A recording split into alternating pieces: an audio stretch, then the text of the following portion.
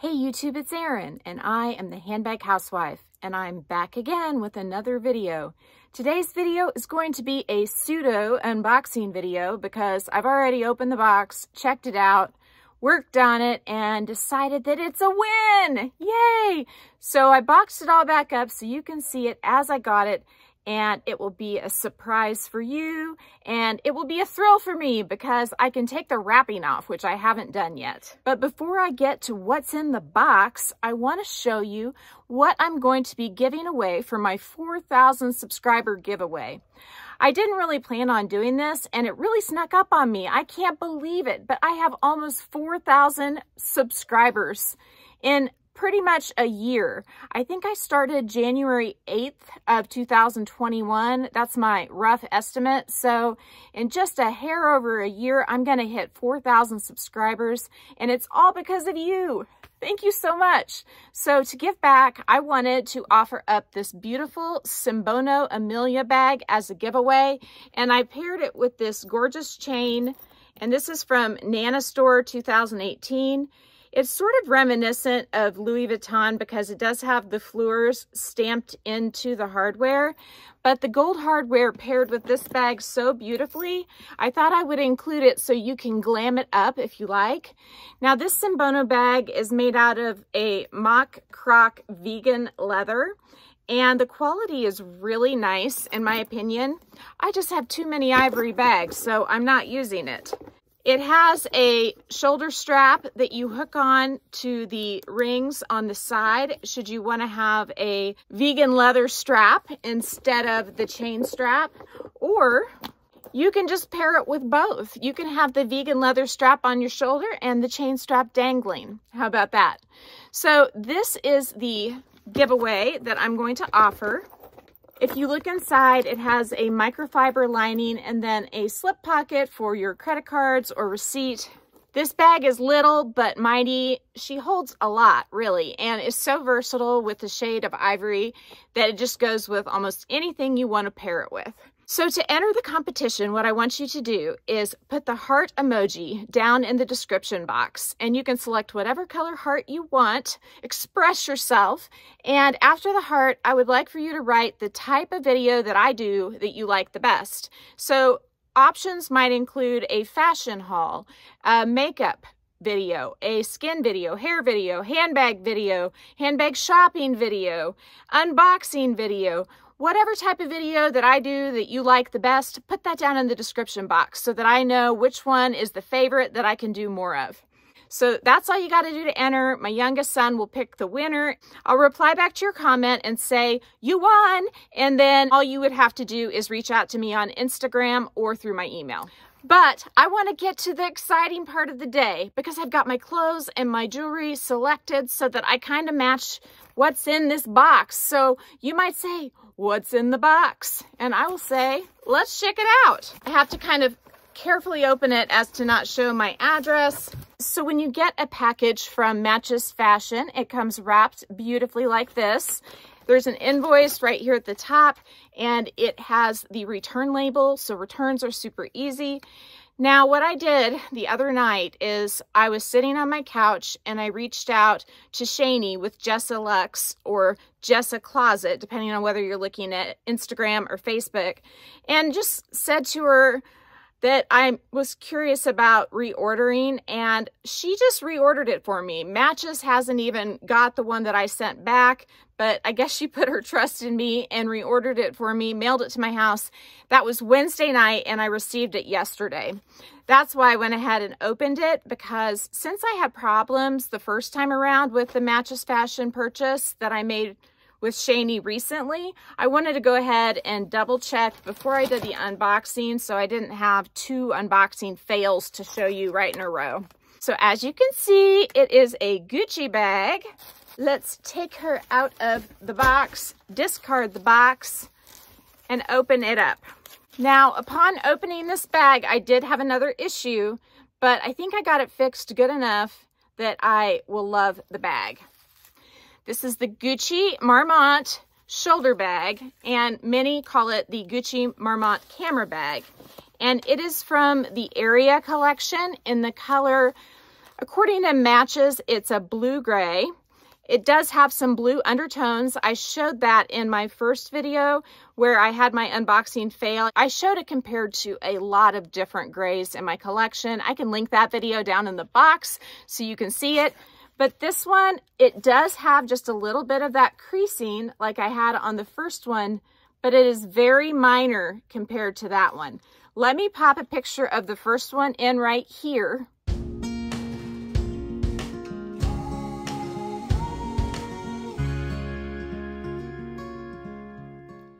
So that was the first one, and you can see that this one is so much better. When I got this one, it did have wrinkling. And I basically massaged it with some leather conditioner, as well as did a little bit of steam on it. And I got it to this point. Now, you don't want to apply the steam directly to the leather. You do it through a cloth, and it's sort of at your own risk. But I really wanted the bag, and so this is what I have. And I think it looks pretty darn good. I think that when I reach into the bag to open it, I'm going to put creases in that spot naturally, so I can live with just a little bit of that. The bottom on this one is completely smooth. The back is completely smooth. And on the other one, I had a little bit right there of wrinkling, or not really wrinkling, creasing. So this one is in much better condition. So let's go ahead and peel off the sticker. Also, if you look at the top, one thing with these bags you want to watch out for is you want to make sure that there's a good amount of space on either side of the zipper. I had one in porcelain rose a long time ago, and it was flaking off at the zipper because the zipper had rubbed against the edge. So this one does have some good clearance around the edges to protect that glazing, and also just the color right there along the very edge is what was flaking off. So let's take off the strap wrap. So you guys, this is an unboxing because, or it's an unwrapping. I mean, we can call it an unwrapping. Now look at this. I love, love, love that they did it this way. They did not put the strap through the hole, and that means that I get to be the first one to select which hole the peg goes into. And by doing that, they make it so where it's not stretched out on the wrong one or dented or creased. Why don't more brands do that? Getting the peg in the hole was no easy feat, but I accomplished it. And I put it at that setting because it's a relatively long strap for me, and I want not too much tail at the end to get curled out.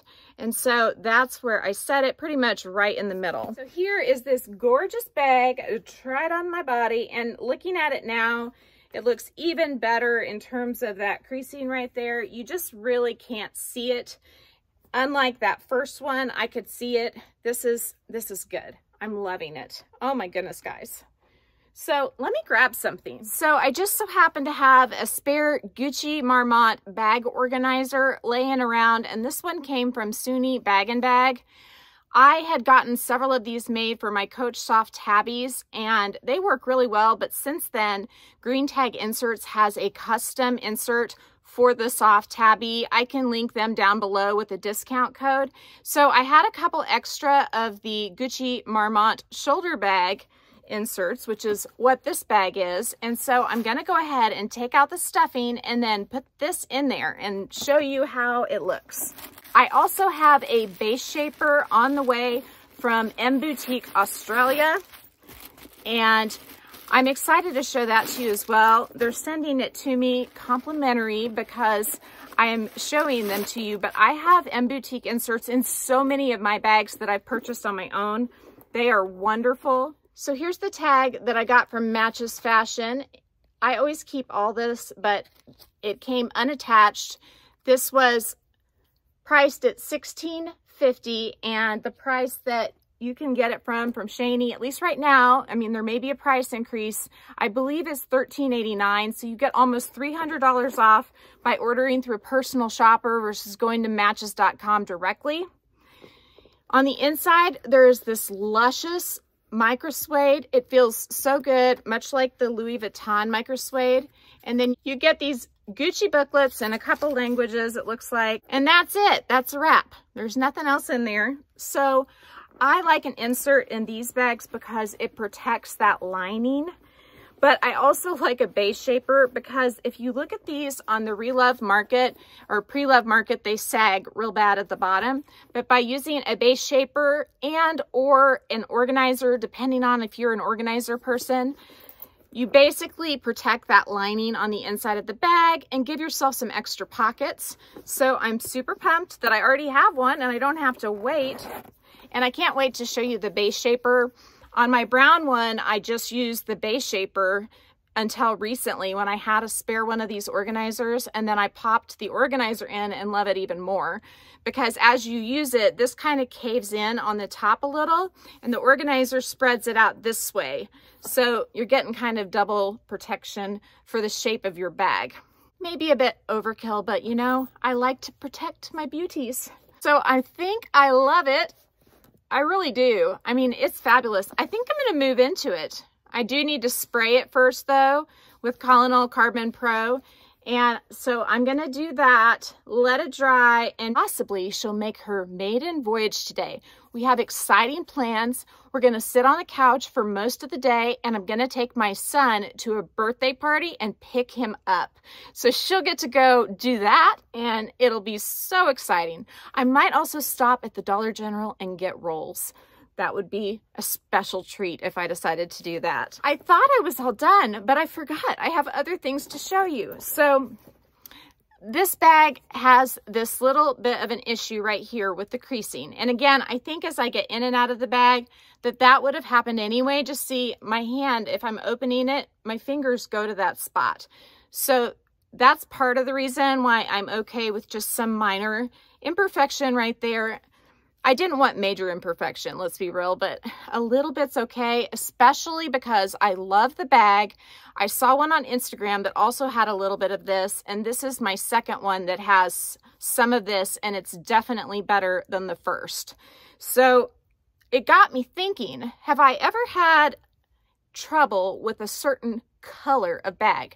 Because when I got my studio bag from Coach, the chalk one came, and I got a couple chalk ones because chalk has its own issues with little specks from the glazing and stuff like that, or spots where the color doesn't take.